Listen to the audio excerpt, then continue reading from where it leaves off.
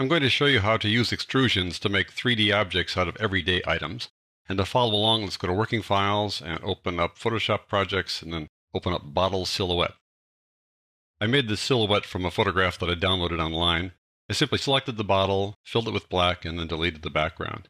I'm starting here in Silhouette because it's not a good idea to show logos here without permission.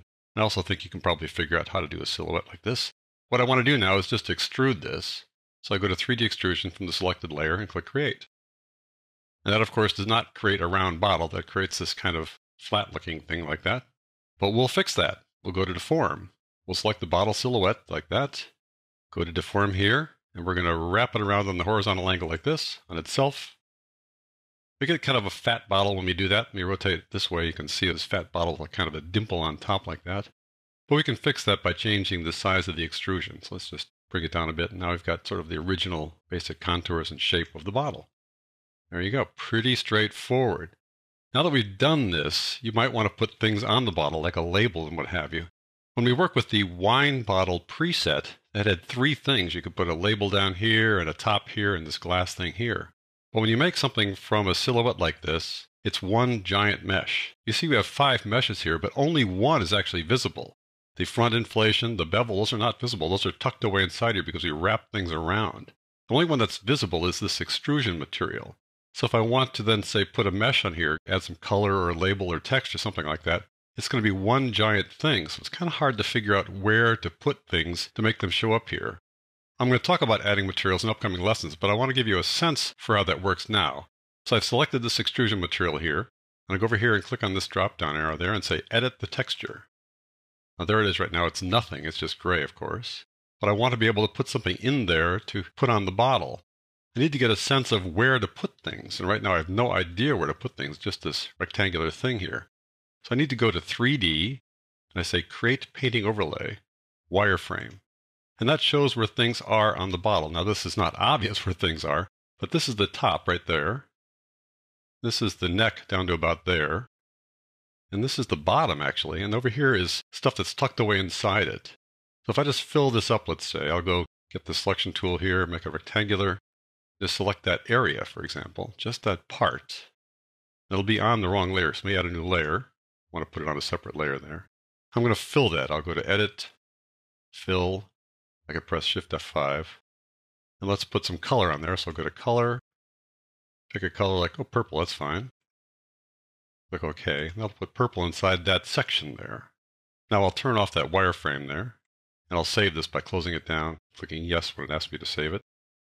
And there it is. It shows up where the top is. I could do the same kind of thing for the rest of the bottle. I could add text here. I could put a gradient if I wanted to. I could go get a label and have it as an image. All kinds of ways to put texture on this thing, even though it's just one map here for the whole bottle. All right, let's move on to some other object here. Go to File, Open.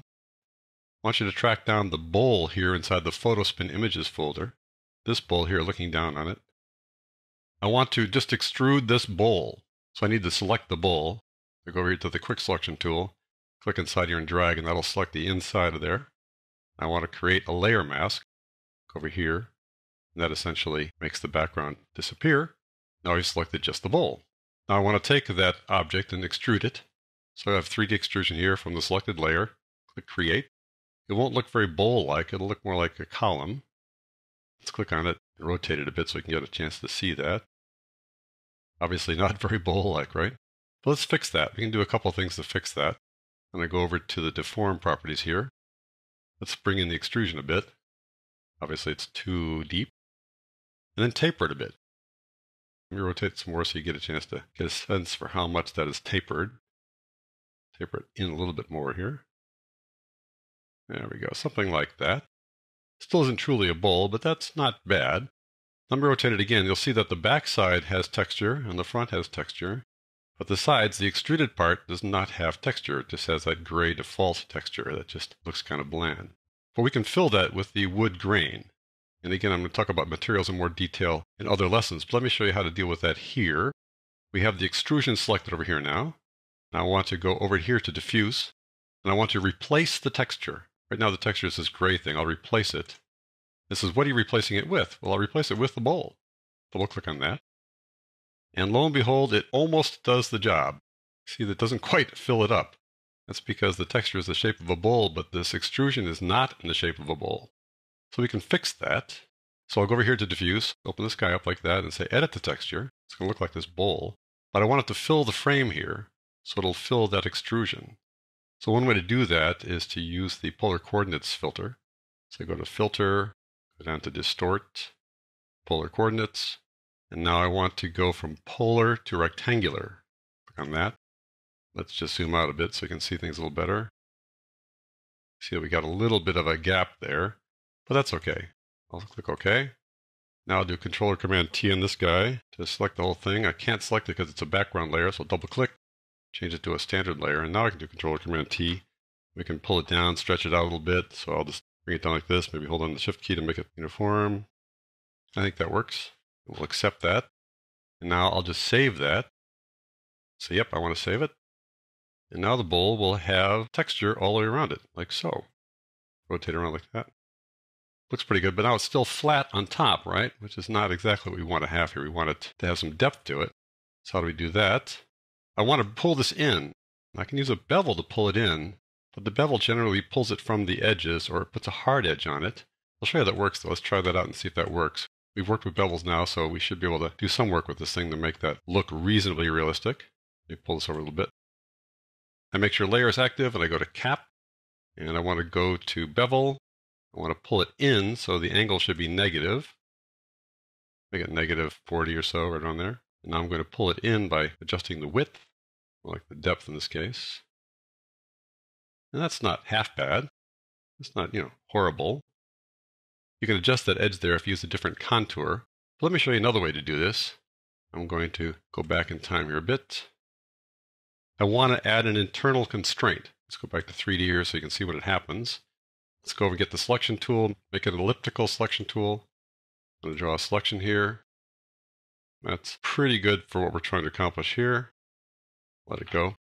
All right, so now we're going to go up to 3D, and we're going to add a constraint from the current selection.